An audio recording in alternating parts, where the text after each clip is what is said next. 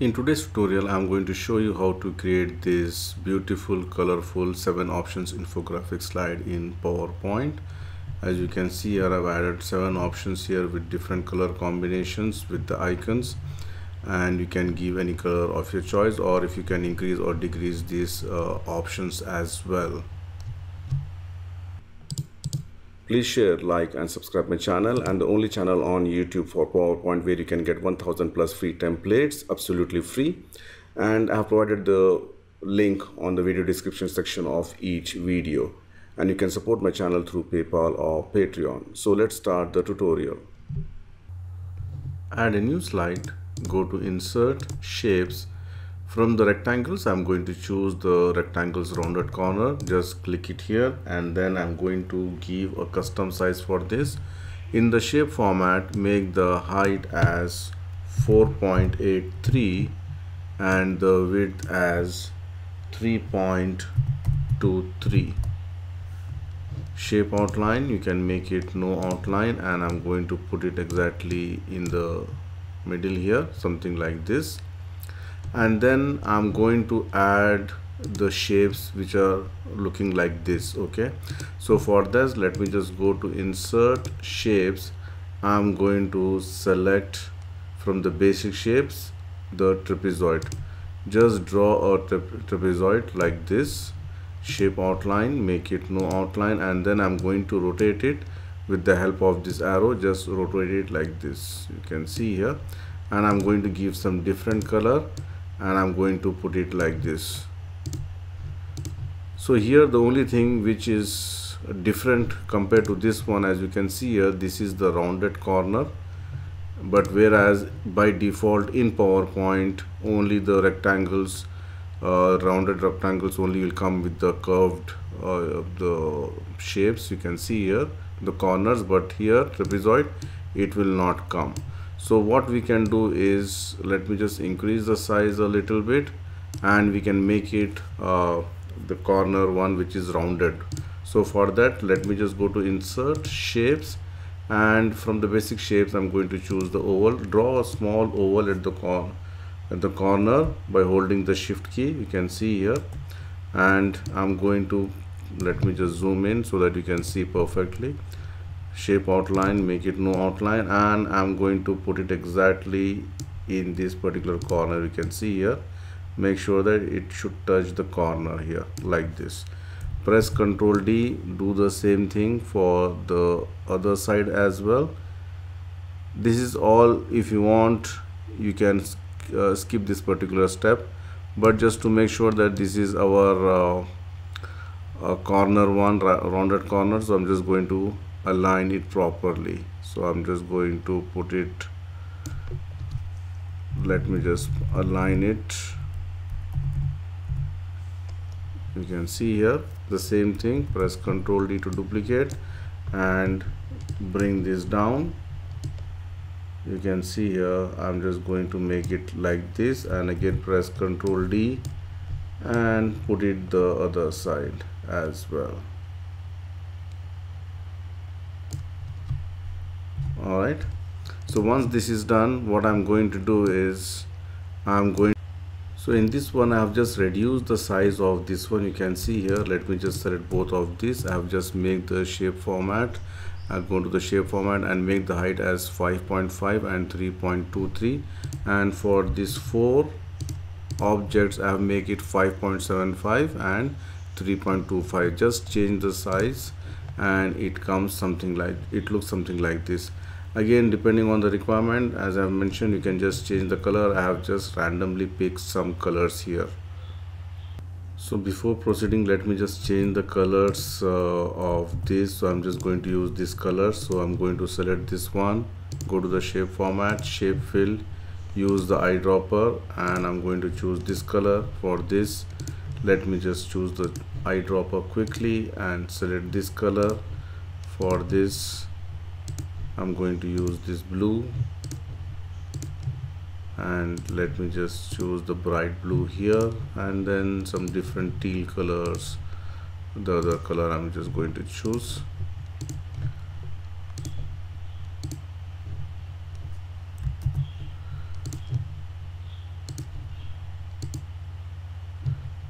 Then let me just choose this color.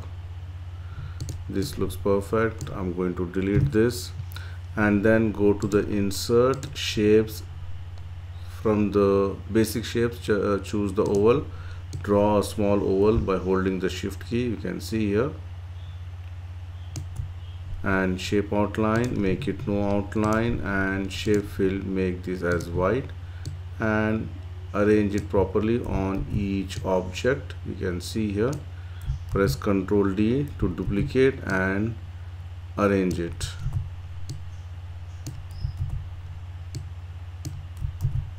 So you can see here I've added the rectangles. Now it's time to add some icons and text to it.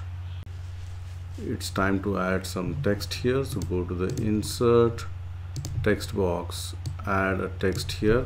I'm just saying this one, option 1, center align, make it bold. You can increase it, maybe 22 or 20 is sufficient, and you can just change the color to maybe white.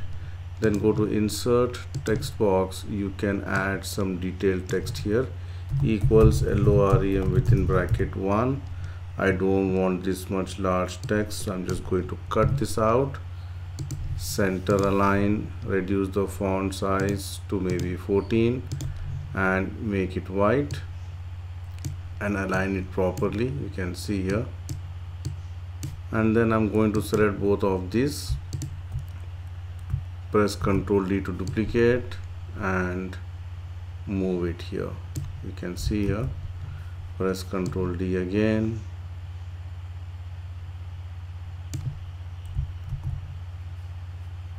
Ctrl D. Just copy this one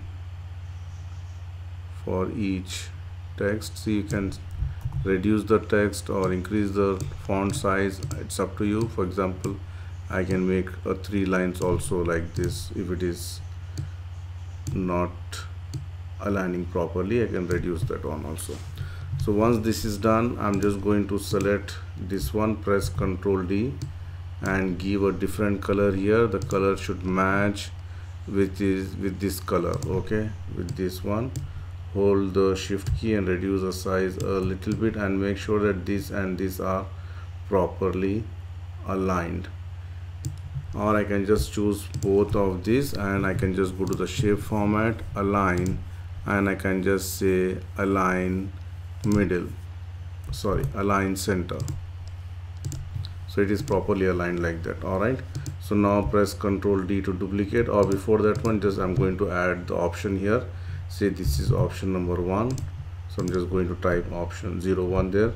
Press Ctrl D to duplicate, move this here a little bit down, and we can arrange it later.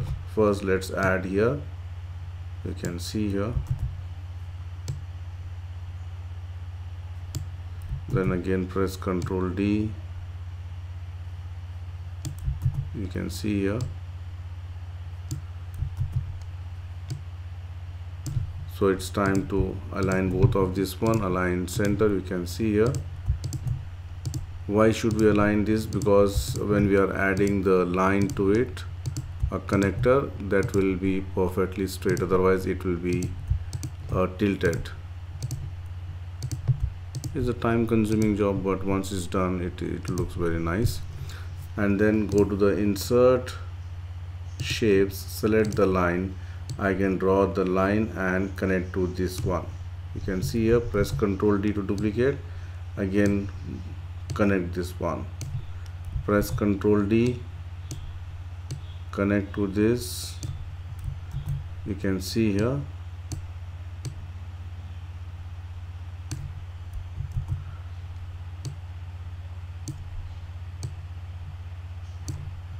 Press Ctrl D and connect each one.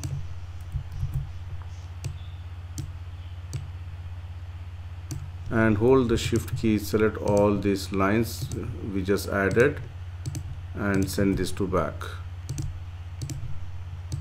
Alright, so you can see our design is almost ready. Then you can add some icons to it. So you can go to the insert icons, choose any icons depending on the requirement, but in this case I'm going to choose the icons randomly.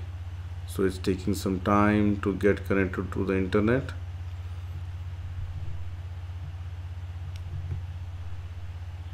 I think it's taking some time. I don't know, some problem is there. So you can just choose any icons from the list, and then you can just add the icons and it's done.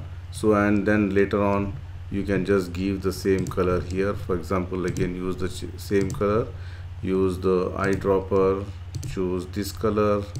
Again for this eyedropper, just keep on changing the colors based on the below rectangles.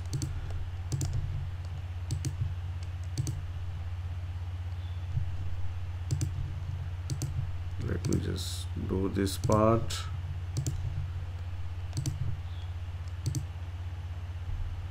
And then the last one, I think it is here.